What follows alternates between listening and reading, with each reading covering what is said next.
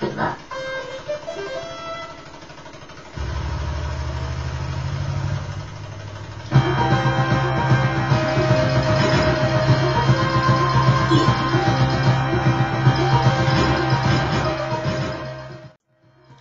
chaps, it's Ian again, and today we've got a mini review for Steel Empire.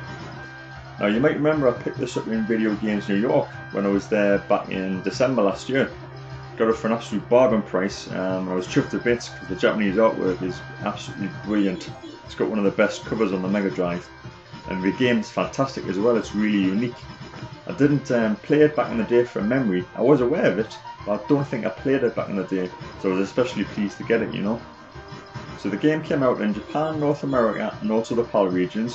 Now the Japanese version is actually called Koutetsu Teikoku, pardon the pronunciation, but it's also got Steel Empire on the cover just below that. The American version is Steel Empire, and the PAL version is Empire of Steel.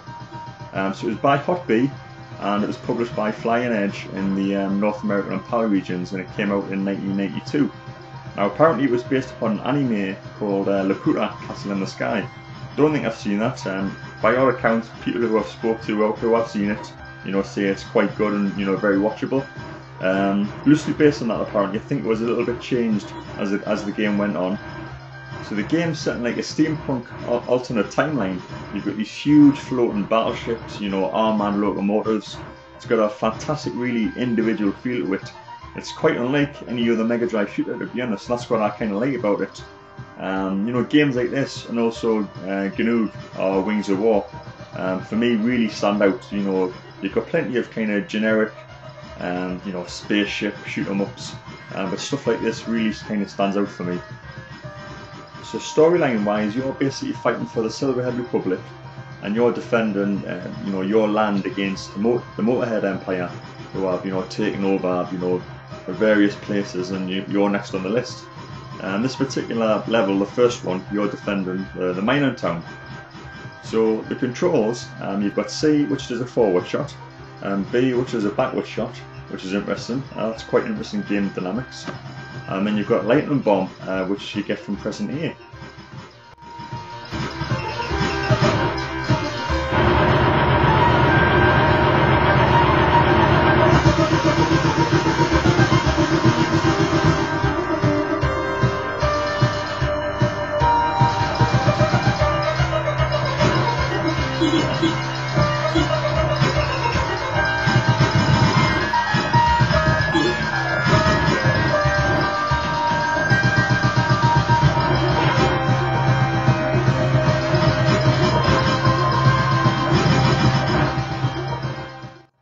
So looking at the graphics and the sound, firstly on the visuals, I think they look great in my opinion. I love the whole steampunk setting. As I've mentioned, it's really kind of individual.